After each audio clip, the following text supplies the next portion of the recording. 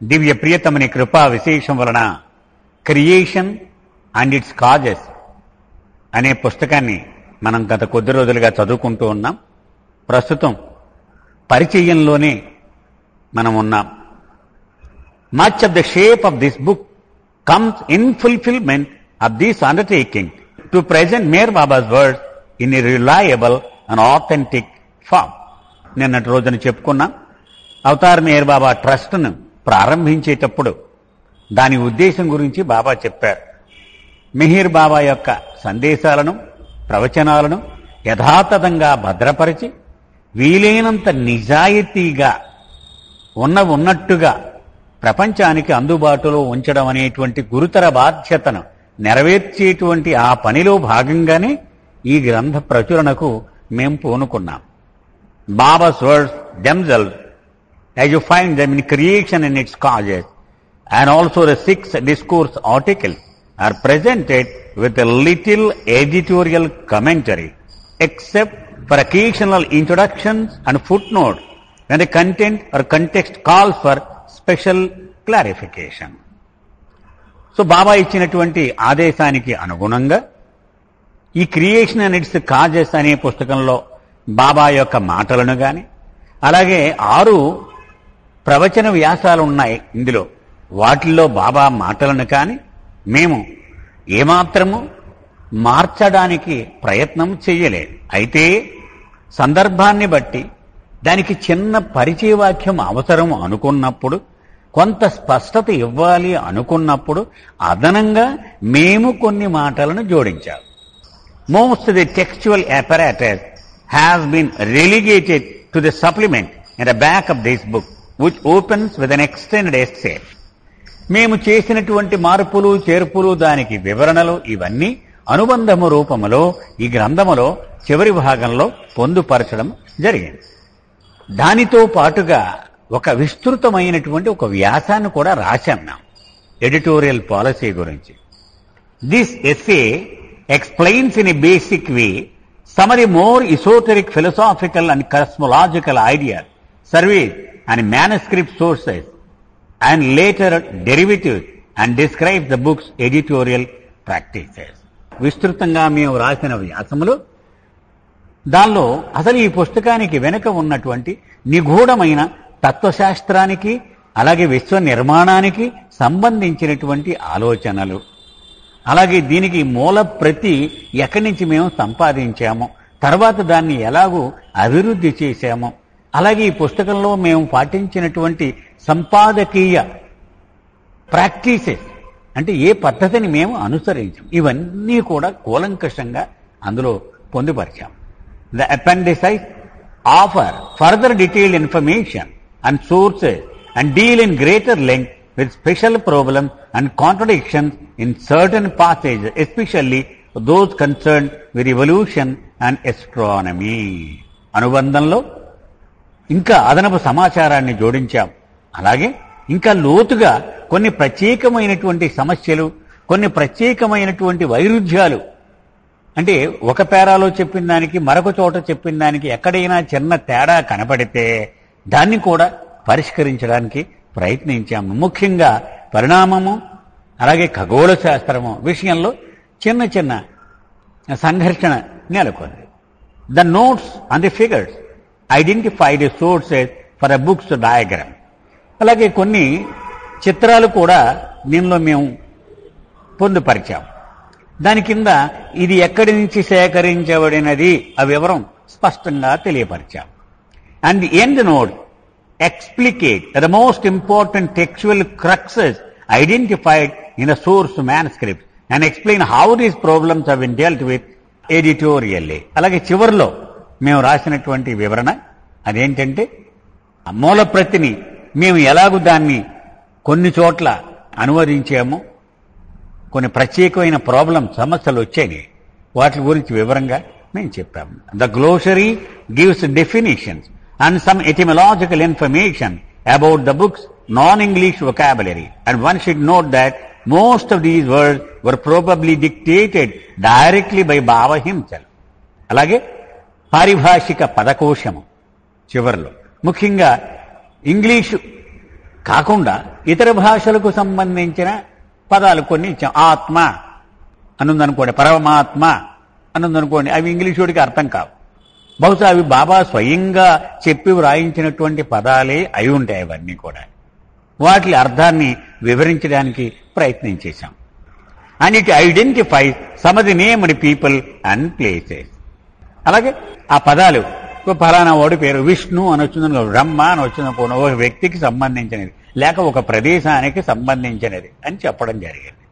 All of these comprised with in the book it self but carefully coordinated with this content. The Avatar Mer Baba Trust website displays digital facsimiles of the major manuscript sources and offers other tools for researchers who want to access the original records of Mer Baba's dictations in their relation to the edited text presented here. ఇక్కడ మేము చేసినటువంటి ఈ homework అంతా కూడా ఇదే గ్రంథంలో భాగంగా పెట్టాం. మళ్ళీ దానికి ఇంకో పుస్తకం ప్రింట్ చేసి దాన్ని చదువుకోమని చెప్పడం మా ఉద్దేశం కాదు. పాఠకుడికి అన్నీ ఒకచోట ఉంటే సులభంగా ఉంటుంది వాడికి. అలాగే మేము ముఖ్యంగా ఇంకా దీనికి సంబంధించిన మూలప్రతులు ఎందులో ప్రచురించి లేకపోయాం.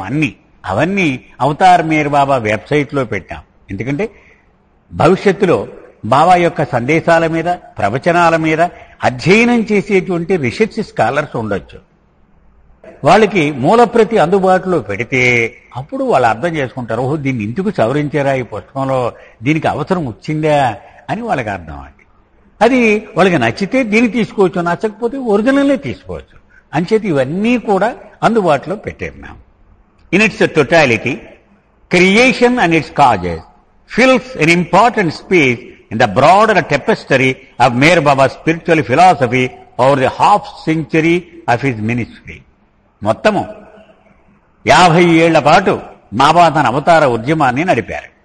మిగిలిందంతా బాల్యం పోయింది, కొంత కిందికి దిగుచ్చేటువంటి దశలో కొంత పోయింది.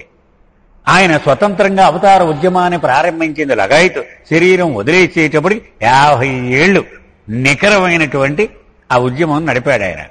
సో ఆ 50 ఏళ్ళని ఒక ఎంబ్రాయిడరీ మీద డిజైన్ లాగా చూసుకుంటే ఈ పుస్తకంతో అన్ని డిజైన్లు సక్రమంగా మనకు వచ్చేసినట్టే అయ్యింది. ఇంకెక్కడా ఖాళీ లేదు, వదిలేదు, వెలితి లేకుండా పూర్తయింది ఈ పుస్తకంతో. Following infinite intelligence and tiffin lectures it completes the trilogy of major discourse compilation from the same early Mehrabad period in which Mir Baba was writing the book. 1925లో ఆయన మౌనం ప్రారంభించిన వెంటనే రహస్య గ్రంథము ది బుక్ అనేది రాయడం మొదలుపెట్టారు. ఈ సమయంలోనే 3 పుస్తకాలు రాశారు.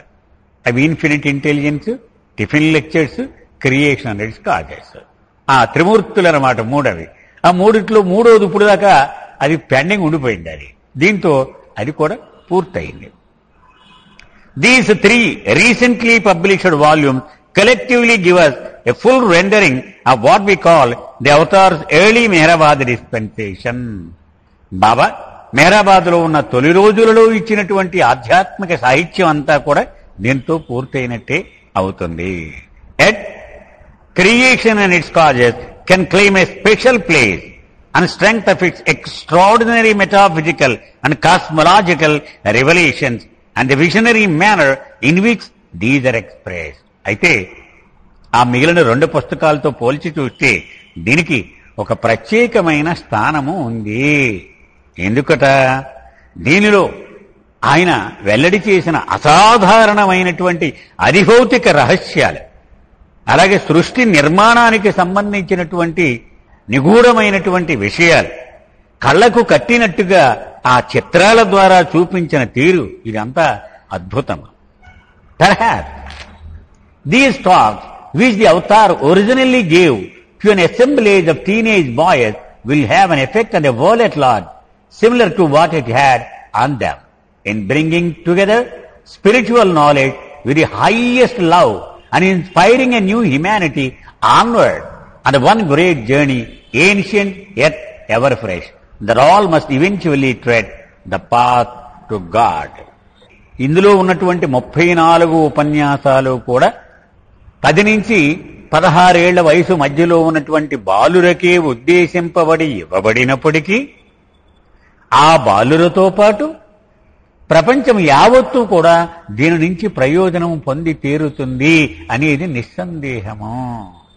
ఇంకా ఇది చదివిన వాడికి ఆధ్యాత్మిక జ్ఞానం ఒసగడమే కాకుండా అతి ఉన్నత స్థాయి ప్రేమను, స్ఫూర్తిని నవమానవాళిలో నింపి అందరూ ఒకే ప్రయాణంలో ఉన్నాము గమ్యము చేరుకోవడానికి, ఆ గమ్యములో మరింత ముందుకు సాగడానికి దోహదపడునుగాక అని ఈ పరిచయంలో ముగించాడు ఆయన. ఎక్నాలెడ్జ్మెంట్స్ అంటే కృతజ్ఞతలు చెబుతున్నాడు ఎడిటర్ గారు. ఈ గ్రంథం ఈ రూపు దాల్చడానికి అనేక మంది ఇతోధికమైనటువంటి కృషి ఉంటుంది కదా, వాళ్ళందరినీ గుర్తు చేసుకుంటూ ఉన్నాడు. Creation and it's causes Hess been edited for publication under the auspices of the Avatar Meher Baba PPC Trust, ఇనామనగర్, India. ఈ పుస్తకాన్ని పఠనానికి యోగ్యంగా ఉండేలా తీర్చిదిద్దే బాధ్యతను ట్రస్ట్ స్వయంగా తన భుజ స్తంభాల మీద వేసుకుంది. It continues the trust work of typing to help spread Avatar Meyer babas message of love and truth to the world by making available authentic, reliable, well-researched and transparently presented text of Baba's words and messages. ఇందులో ట్రస్ట్కి బాబా అప్పగించినటువంటి గురుతర బాధ్యతను చెప్తున్నాడు అనమాట. మళ్ళీ ఒకసారి ఏమిటది? బాబా యొక్క సత్య ప్రేమ సందేశాన్ని ప్రపంచానికి అధికారికంగా నమ్మదగినదిగా, పూర్తి పరిశోధన చేసినదిగా, నిండు నిజాయితీతో అయ్యా మేము ఈ మార్పు చేసాం, ఇది తప్పో రేటో మాకు తెలియదు అలా చెప్పాలి. అంతేగాని ఇది బాబా చెప్పిందని దాచేసి పరిస్థితి లేకుండా నిండు నిజాయితీతో ఆ బాబా మాటల్ని, సందేశాలని ప్రపంచానికి అందుబాటులో ఉంచే బాధ్యతను నెరవేరుస్తూ ఇది మేము చేశాం. The book was edited by word parks. Harvard యూనివర్సిటీలో ఇంగ్లీష్ ప్రొఫెసర్గా పనిచేసినటువంటి డాక్టర్ వార్డ్ పార్క్స్ అతను ఈ బాధ్యత, ఎడిటర్ బాధ్యతను చేపట్టాడు. The artistic recreation of the 41 figures and 11 tables was accomplished by నాడ్ వలిన్స్కా. ఇతను మేరాబాద్లోనే ఉంటాడు, యూరోపియన్. ఇతను దీనిలో బొమ్మలు వేయడం ఇదంతా అతనే ఆ బాధ్యతను తీసుకున్నాడు. The book was design by Sheela క్రిన్స్కీ. ఈ పుస్తకానికి ఈ అందమైన రూపం ఇచ్చింది ఎవరంటే షెరియార్ ప్రెస్ యజమాని Sheela క్రిన్స్కీ. Many hearts and heads contributed to this edition in various other ways over a period of almost a quarter century. ఈ పుస్తకం తయారు చేయడానికి సుమారు 25 ఏళ్ల సమయం పట్టింది. ఈ 25 ఏళ్లలోనూ అనేక హృదయాలు, అనేక మెదళ్లు ఇతోధికంగా అనేక రకాలుగా సహాయాన్ని అందించాయి. Special thanks is due to Meherwan జస్సవాలా, who, with the approval of his brother Erich, originally made the source manuscript content available for review and study, and over the 2 decades until his passing in 2017 continued to lend his support and advice in the research and editing process. First నేను చెప్పవలసి వస్తే కృతజ్ఞతలు మెహర్వాన్ జస్సవాలాకి చెప్పాలి. అతను తన అన్నగారైనటువంటి Erich అతన్ని ఒప్పించి ఈ మాతృకను, ఈ మూలప్రతిని మేము చదవడానికి, దానికి అవసరమైన అధ్యయనం చేయడానికి, దానికి చిన్న చిన్న మార్పులు చేసి తీర్చిదిద్దడానికి ఈ అన్నిటికీ అనుమతిని అతని ద్వారా పొందాము. తర్వాత 2017లో మెహర్వాన్ జస్సవాలా తుది శ్వాస విడిచిపెట్టే వరకు ఈ గ్రంథం గురించి అనేక వివరణలు మాకు ఇచ్చాడు. ఎందుకంటే అతను చాలా వాటిలో చిన్నప్పటి నుంచి భాగంగా ఉండి వాళ్ళందరితో చర్చలో పాల్గొన్నవాడు కాబట్టి అతనికి బాగా జ్ఞానం ఉంది దీనిలో. బాబా యొక్క మాటలు ఎలా వాడతారు అదంతా అతనికి వంట పట్టేసింది బాగా. అతను సహాయం చేస్తూనే ఉన్నాడు దీన్ని తయారు చేయడంలో. The original scanning and transcription were carried out by Eric నాడెల్ and a team of workers. ఇప్పుడు హెదర్ నాడెల్ భర్త ఎరిక్ నాడెల్, అతని సభ్యుల బృందం ఉంది. వీళ్ళందరూ కలిసి బాబా యొక్క చేతివ్రాత ప్రతులను టైప్ చేసి, స్కాన్ చేసి ఇవన్నీ చేయడం మాకు సహాయం చేశారు. భావు కల్చరీ టుక్ part in early study and editing. స్వయంగా భావుజీయే దీన్ని అధ్యయనం చేయడంలోనూ తర్వాత అక్కడక్కడ సవరణలు చేయడంలో మాకు సహాయపడ్డాడు. Peter నోడిన్ and David ఫెన్స్టర్ provided great help in matters relating to the history of early Meherabad. మనం అనేక సార్లు చెప్పుకున్నాం. చరిత్రకు వచ్చేటప్పటికి 2 వ్యక్తులు ఉన్నారు. బాబా యొక్క అవతార జీవితం గురించి ఆ డీటెయిల్స్ కావాలనుకోండి, ఇద్దరు వ్యక్తులు, number 1, number 2, Peter నాడిన్, official historian of the trust. అతను అంటే ఒక విషయాన్ని ఎలాగ పొందుపరచాలి రికార్డులో అతనికే తెలుసు బాగా. అలాగే డేవిడ్ ఫెన్స్టర్, లార్డ్ మెహర్ రాసిన వీళ్ళిద్దరూ మెహరాబాద్ యొక్క తొలి రోజుల గురించిన వివరాలు అందించడంలో ఎంతో సహాయపడ్డారు నాకు. And Ty and Gunther contributed to the comparative analysis of text and manuscript sources. మరి కొంతమంది పాశ్చాత్యుల పేర్లు కూడా అతను చెప్పాడు. అంటే రకరకాలుగా సహాయం చేసిన వాళ్ళు. Santosh Behra and Lakshmana Das Behra participated in the global checking of the book's Indian language content. అంటే ఈ పుస్తకంలో ఇంగ్లీష్ పదాలు కాకుండా భారతదేశానికి సంబంధించిన ఇతర భాషల పదాలు వాడబడినప్పుడు అవి నేను కరెక్ట్గా రాశాను లేదు నాకు తెలియదు. అంచేత లక్ష్మణ్ బెహ్రా, సంతోష్ బెహ్రా ఇద్దరు సోదరులు నాకెంతో సహాయం చేశారు.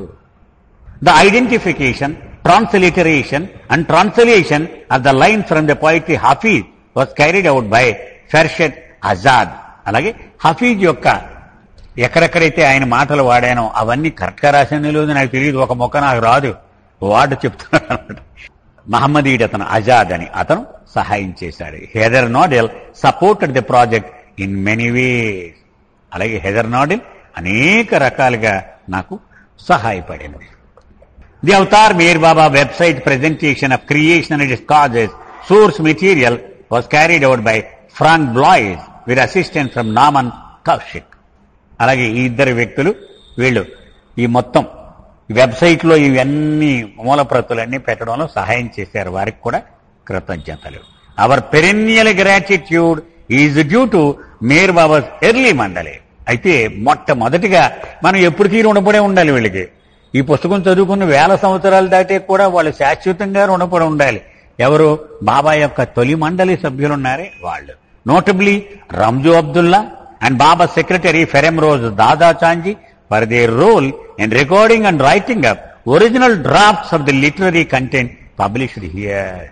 ముఖ్యంగా రంజు అబ్దుల్లా, దాదా చాంజీ వాళ్ళకి ఏ రకమైనటువంటి వనరులు ఉండేవి కాదు, కాగితాలు ఉండేవి కాదు, పెన్సిళ్ళు ఉండేవి కాదు. అలాగే ఉన్నదాన్ని పట్టుకుని రాసుకొని తర్వాత వాళ్ళ కాగితాలు దొరికే కాపీ తీసుకున్నారు పాపం, కాగితంలో జేబులో పెట్టుకుని ఏది దొరికితే అదే దాని మీద రాసుకుంటూ ఉండేవారు.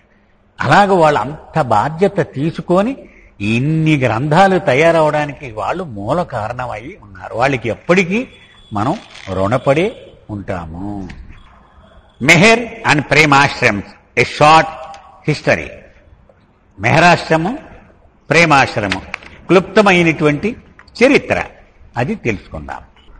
The 34 lectures by Meher Baba that comprise the heart and core of this book are, when assessed merely on literary and philosophical ground, an astonishing production which no one versed in Meher Baba's discursive and literary output before and after this time would have anticipated. బాబా సాహిత్యం గురించి అలవాటు పడిన వాళ్ళు, అవపోసన పట్టిన వాళ్ళు వీళ్ళందరూ కూడా బాబా నుంచి ఇటువంటి పుస్తకం వస్తుందని ఎప్పుడు ఊహించి ఉండరు. ఈ పుస్తకం యొక్క మూల కథా వస్తువు బాబా స్వయంగా మెహరాశ్రమం పిల్లలకి ఇచ్చినటువంటి 34 ఉపన్యాసములు. అది దీనికి మూల వస్తువు. Yet, most emphatically, it must be said that the significance of these talks cannot be grasped when they are regarded in isolation.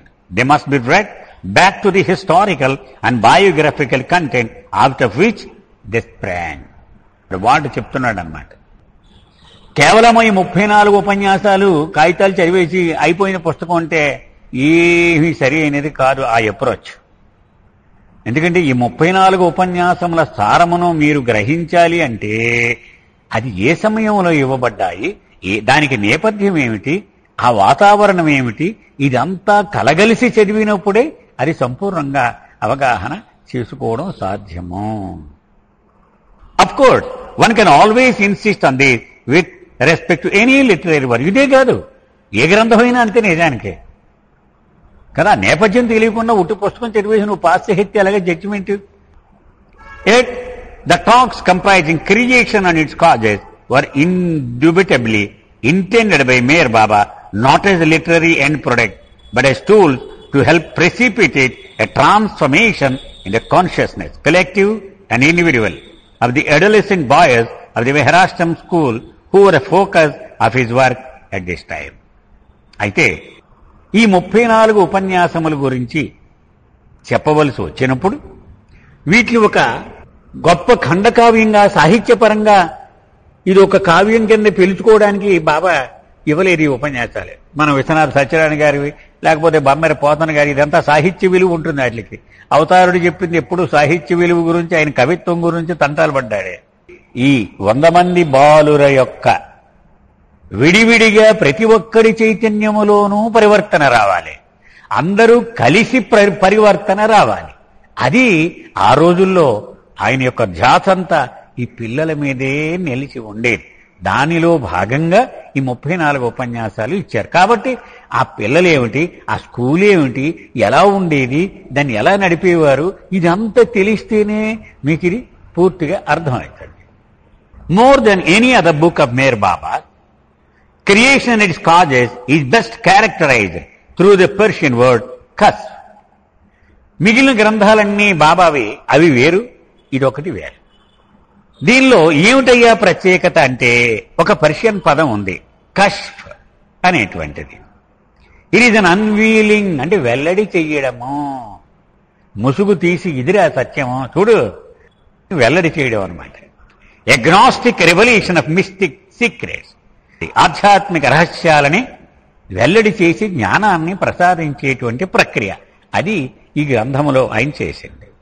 For 6 weeks in dry Maharashtrian winter season, in a cool evening after nightfall, on the crown of Mehrabad hill, the avatar of the age drew back the curtain of the material universe to show this group of remarkable boys the fundamental movements and the principles and processes from which creation arises and the end towards which it tends.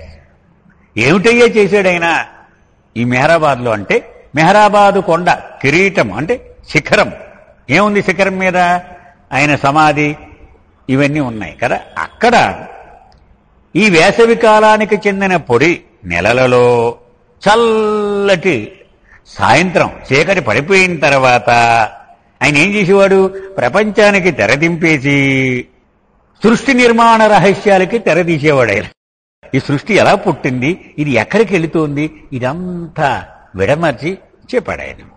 At they reaction to this high మెటఫిజికల్ mystical fair was not a పాండరస్ absorbed intellectual one as one might have suppose. అయితే మనం అంతా సాధారణంగా ఏమనుకుంటాము, ఇంత గంభీరమైన విషయాలు ఆయన చెప్పాడా, చెప్తే పిల్లలందరూ నిద్రపోయి ఉంటారే అనుకుంటాం మనం. మరి విరాట్ స్వరూపాన్ని చూసిన అర్జునుడు ఏమన్నాడు, భయం ఎత్తుంది అన్నాడు కదా, వద్దు నాకు ఇది నేను చూడలేను అన్నాడు.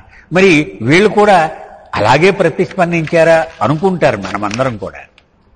Rather these boys went mad with love.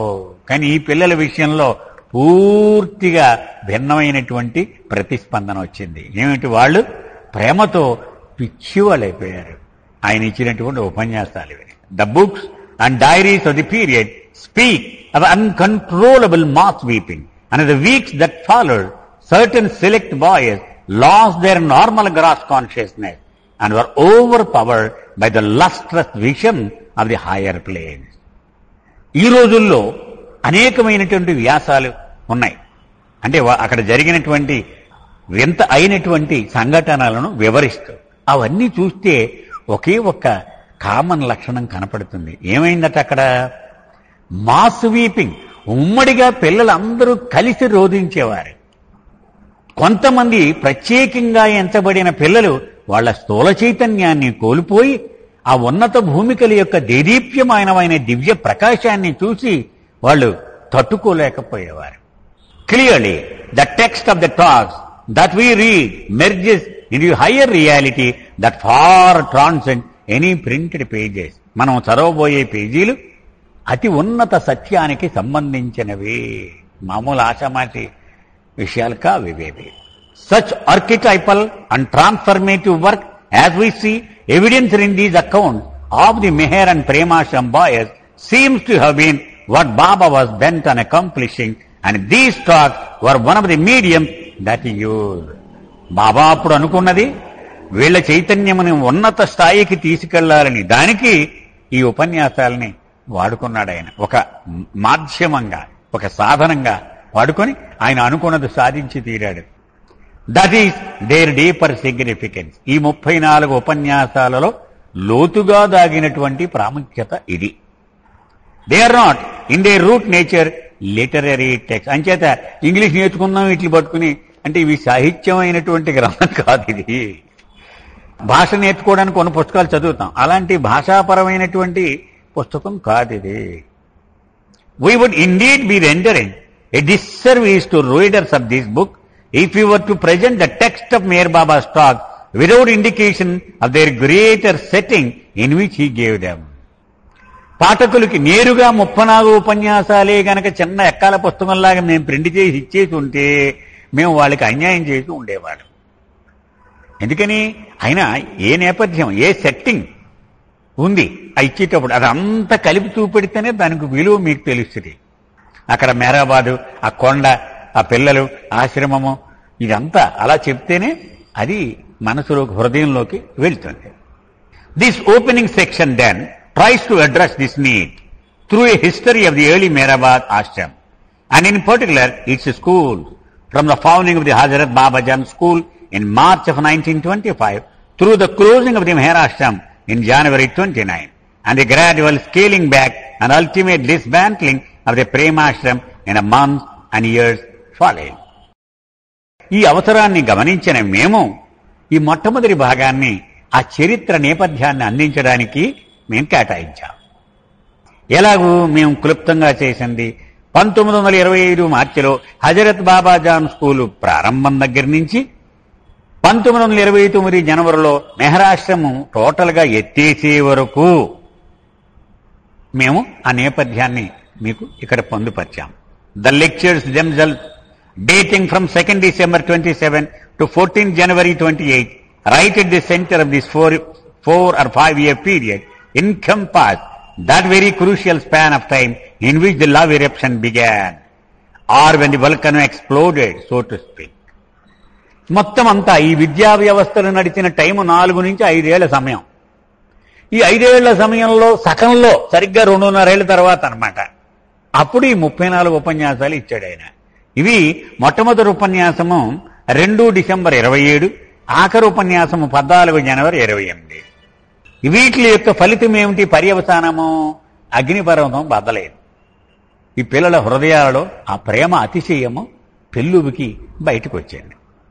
The greater frame supplied by the 5-year story of Meherabad school is presented here as a prelude to the 34 lecture core, a bezel to the dual, so that the talks themselves surely an avtaric outpouring of perennial and universal significance can better be approached and appreciated in their true and deeper significance. ఆ అద్భుతమైన 34 ఉపన్యాసాలకి ముందుగా ఈ నేపథ్యాన్ని మేము మీ ముందు ఉంచుతూ ఉన్నాం. అది ఆ 34 ఉపన్యాసాలని ఒక గొప్ప అద్భుతమైనటువంటి కళాఖండం అనుకుంటే ఒక అందాన్ని చేకూర్చడానికి జోడించిన అంచు లాంటిది మా నేపథ్యం ఇదంతా కూడా. ఈ నేపథ్యం చూస్తేనే విశ్వం మొత్తం మీద ఉన్నటువంటి ప్రాముఖ్యత బాబాయ్ ఉపన్యాసాలకి, అలాగే వాటిని నిజంగా ఎలా ప్రశంసించడం, లోతుగా ఎలా అవగాహన చేసుకోవడం, ఇవన్నీ వీలవుతాయి. The establishment of Meherabad and the Hazrat Babajan school. Meherabad యొక్క స్థాపన, హజరత్ బాబాజాన్ స్కూల్ యొక్క స్థాపన, దాని హెడ్డింగ్ జనవరి 25 నుంచి నవంబర్ 26 వరకు ఇది జరిగింది. Meher Baba first set foot on what was soon to become the Mehrabad Ashram on 4th May 1923. మొట్టమొదట ఈ మేరాబాద్ గడ్డ మీద అవతార పురుషుడైన మెహర్ బాబా తొలిసారిగా తన పాదాన్ని మోపింది 4 మే 1923. మనం పోయిన సంవత్సరమే మనం 4 మే నాడు పెద్ద సహవాసు జరుపుకున్నాం. మొత్తం అనేక మంది ఆ సహవాసులో పాల్గొనాకి ప్రపంచవ్యాప్తంగా అక్కడికి వెళ్ళారు కూడా మేరాబాద్. ఆయన అడుగు పెట్టిన తర్వాత ఆ ప్రాంతం మెహరాబాద్ అనే పేరు మీద ప్రసిద్ధి చెందింది. Having close down the monthly meme In Bombay, shortly before this, at the end of April, Baba travelled to the Amarnagar district to attend the wedding of his disciples Rustam and Freeni Irani. మనకి నేపథ్యం తెలుసు. బాబా సకోరి ఆశ్రమంలో ఉపాసనీ మహారాజ్ దగ్గర శిక్షణ పూర్తి అయిపోయిన తర్వాత Ferguson college రోడ్లో కుటీరాన్ని నడిపారు పూనాలో. అక్కడ కొన్ని నెలలుండి మంజిలిమీం వెళ్ళిపోయారు. మంజిలిమీంలో తన భావి అవతార ఉద్యమానికి తన మండలి వాళ్లని తగిన పనిముట్లుగా తీర్చిదిద్ది సానబట్టేటువంటి కార్యక్రమాన్ని చేపట్టారు.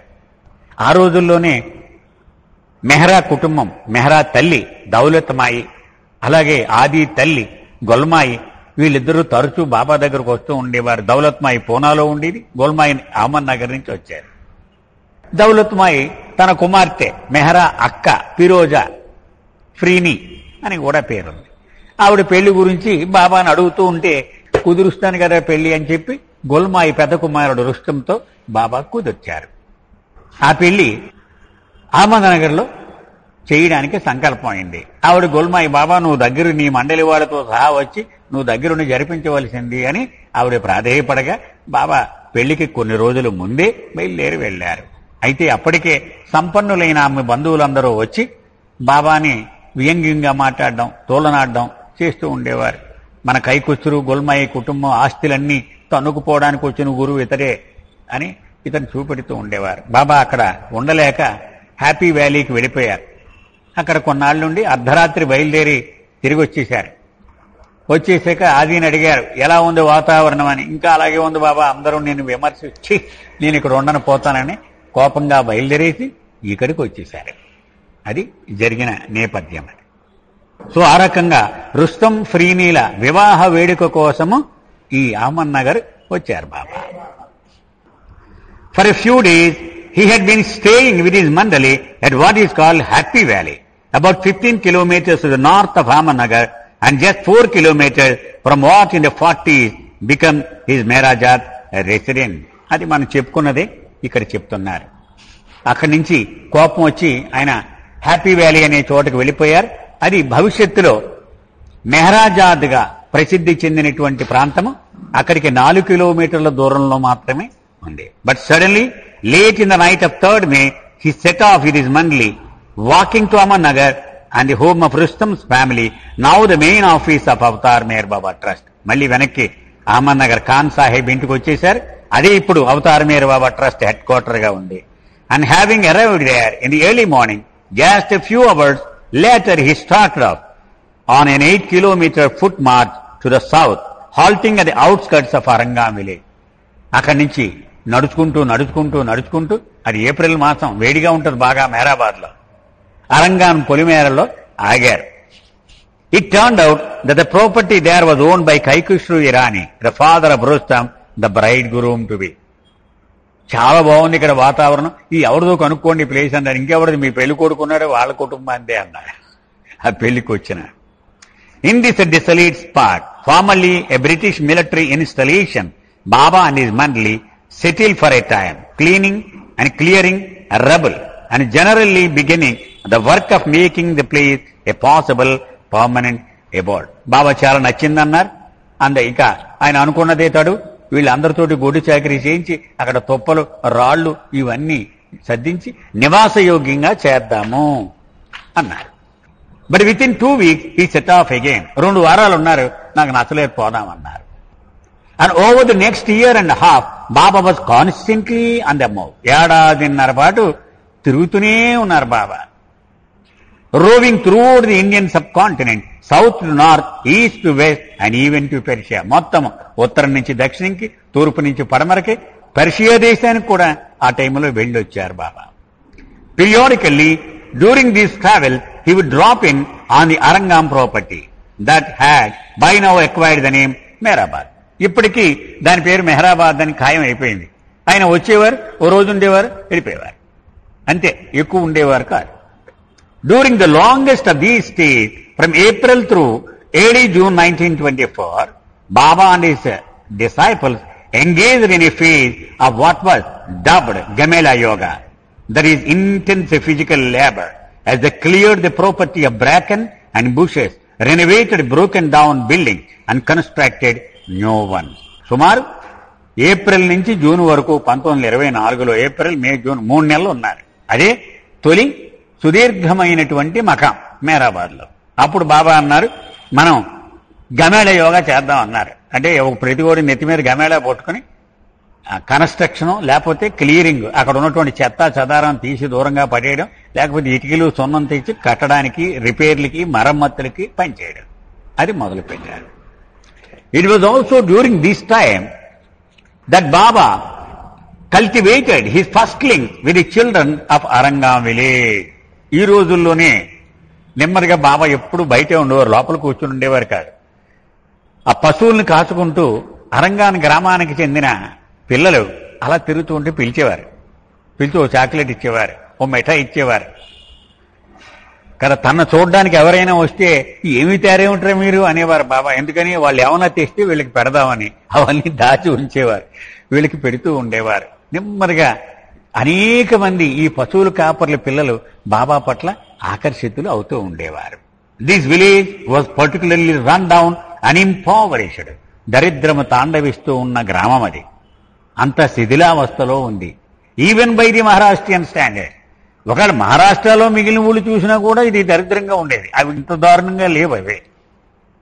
With large population of monks and Mahars that is untouchable. ఈ గ్రామంలో అతి ఎక్కువ శాతం జనాభా అస్పృశ్యులు, అంటరాని వాళ్ళు మంక్స్ అని మహర్స్ అని అంటారు. బాబా బిగ్యాన్ టు ఊ these poor children with treats and candy. వీళ్ళని చాలా గారం చేస్తూ ఉండేవారు ఈ పిల్లల్ని బాబా, మిఠాయిలు ఇవి పెడుతూ. And when they responded by flocking to Meherabad in large numbers, he taught them bhajans, Hindu devotional song. వీళ్ళు ఎక్కువ హిందువులే. వీళ్ళందరికీ చుట్టూ కూర్చోబెట్టుకుని పాడింటూ ఆయన పాడేవారు. బాగా పాడేవారు కదా బాబా. అంచేత ఆ హిందూ భజనలు తనపాడి వాళ్ళతో పాడిస్తూ ఉండేవారు. ఇంకా ఇంకా ఎక్కువ మంది తీసుకురండి, ఇంకా బోల్డ్ మంది పిల్లలు ఉన్నారుగా, వాళ్ళు కూడా తీసుకురండి అనేవారు. అలాగా పెద్ద బృందం కూర్చుని ఉండేది బాబా చుట్టూ.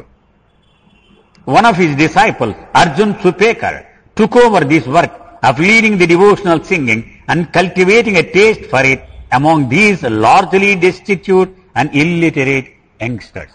ఈ నిరక్షరాస్తులైనటువంటి అనాథలుగా ఉన్నటువంటి ఈ పిల్లలకు పాటలు దగ్గరుండి పాడించడం అర్జున్ సుపేకర్ అనేటువంటి శిష్యుడు అతను తన భుజం మీద వేసుకున్నాడు. అతను కూడా పాడుతూ ఉండేవాడు. This link proved foundational to what was followed in 1925. మన విద్యా వ్యవస్థల ప్రారంభానికి పునాది అప్పుడు పడింది. ఈ పిల్లలందరినీ చేరదీయడం అక్కడ పడింది అన్నమాట. It was on 25th January of that year that Baba settled in at Mehrabad, making it his permanent headquarters. January 25లో declare చేశారు బాబా, నా శాశ్వత మకాం మెహరాబాదే, నా అవతార ఉద్యమానికి ముఖ్య కేంద్ర స్థానం Mehrabad. And the next 22 months until the end of November 26 comprise what we call the first long stay. ఇక అప్పటి నుంచి నవంబర్ 26 వరకు ఇది మొట్టమొదటి సుదీర్ఘమైనటువంటి మకాం. అది immediately the bhajan sections with the అరంగాం children resumed. ఇంకా ఉధృతం చేసేసారు ఈ భజన కార్యక్రమాలు. As the Ashram quickly grew, Baba made preparation for the opening of a school for the అరంగాం villagers. plans which came to fruition on 25th March 25 when Hazrat Baba Jan School had its inauguration ceremony.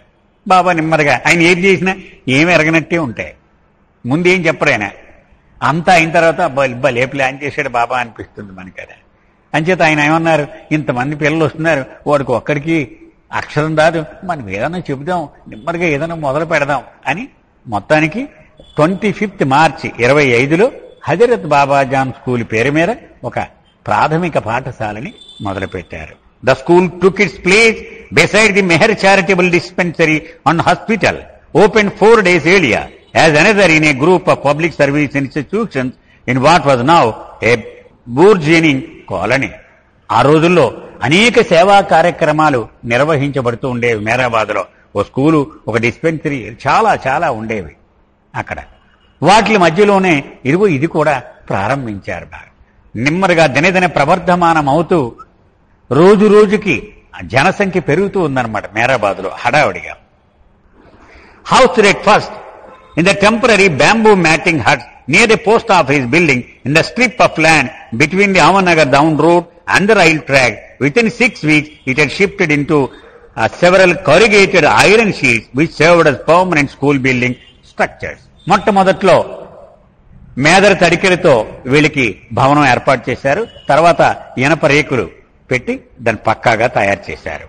అది ఎక్కడికి మార్చారంటే post office ఉండేది రైలు పట్టాలకి రోడ్డుకి మధ్యలో, రైలు పట్టాలకి దగ్గరగా ఉండేది. At its opening, the school enrolled 20 to 30 students up to the 7th standard. అది మొట్టమొదట్లో ఆ ప్రారంభోత్సవం రోజున ఒక 20 నుంచి 30 మంది పిల్లలు జాయిన్ అయ్యారు. But its number swelled and it soon taught almost 150 students, boys and girls both, and later as many as 200. Many of them from the untouchable classes, but a large number from the upper caste as well. క్రమంగా 200 మంది వచ్చారు, ఆడపిల్లలు మగపిల్లలు. ఎక్కువ మంది అంటరాని వాళ్లే ఉండేవారు. అయితే ఉన్నత కులాల వాళ్ళు కూడా కొంతమంది ఉండేవారు. The teaching staff included some among babas మండ్లీ and number from the local community. ఎక్కువ బాబా మండలిలో కొంతమంది కూడా ఉపాధ్యాయులుగా పాఠాలు చెప్తూ ఉండేవారు. అలాగే ప్రాంతీయ సిబ్బంది కూడా కొంతమంది ఈ పాఠాలు చెప్పేవాళ్ళు ఉండేవారు, అరంగాల్లో చదువుకున్న వాళ్ళు ఉంటే. ఇక్కడికి ఈరోజు ఆపుదామండి. అవతార్ మెహర్ బాబాకి జై.